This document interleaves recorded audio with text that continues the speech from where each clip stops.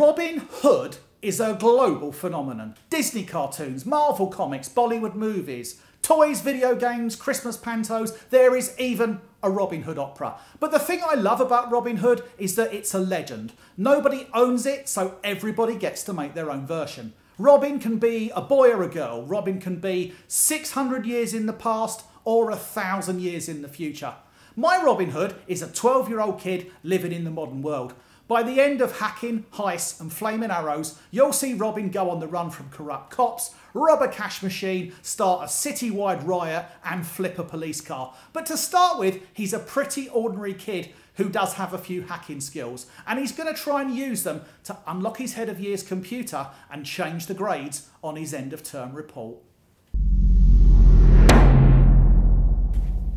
Chapter number 1.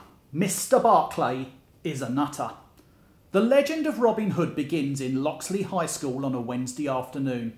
It was the middle of lunch break and pepperoni pizza and buttered corn sat heavy in 12-year-old Robin's nervous stomach. "If we get caught, we're dead," Robin's pal Alan Adol noted as he shoulder barged through double doors. The school was a dump and the boys set off down a corridor lined with vandalised lockers. Mildew on the windows gave the light a greenish tinge and a stink wafted from drains in the girls' bathroom at the far end. The two lads were a contrast. Robin was small but muscly, with scruffy hair and ketchup down his purple school polo shirt. Alan was a neat freak. His gangly frame started with madly expensive basketball boots, whiter than anything in a toothpaste ad, and topped out with an extravagant afro that forced him to duck under doors. "Mr. Barclay is a nutter," Alan continued. "Craig got 2 weeks of detention for that burp in assembly." Robin smirked at the memory. Craig's vast, rolling belch, silencing a guest lecturing the school on water safety and leaving half of the hall in hysterical laughter as Mr. Barclay grabbed Craig by his collar and dragged him out. "Barclay's on lunch duty on the other side of the school," Robin soothed. "And you're just my lookout. All of the benefits, none of the risk." Robin was trying to sound calm, but still shuddered when he stopped at a door. It had muddy kick marks and peeling brown paint.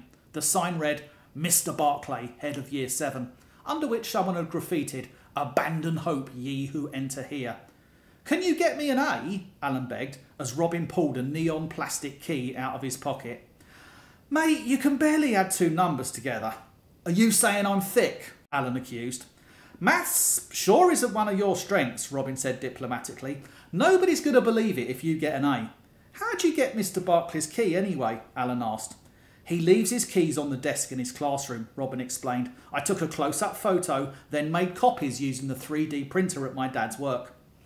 "My dad's got a 3D printer. He only used it once, so basically he spent £500 to make a small plastic hedgehog." "Your family's got way too much money," Robin said irritably. "Can we please concentrate?" Keys are normally metal, so Robin worried as he slotted the yellow plastic inside the lock. Some girls ran out of the bathroom. There was a big shriek and one shouted, "Gimme my hat, Moose Brain!" But they paid the boys no attention. Once they were out of sight, Robin twisted the key in the lock and felt it flex. "I'm bigger, shall I try?" Alan asked. "I don't want it to snap," Robin explained. "I'm being gentle." There was an alarming scraping sound, but just as Robin thought his efforts were doomed, the bolt made a satisfying thunk. "Am I a genius or what?" Robin said. "We're in."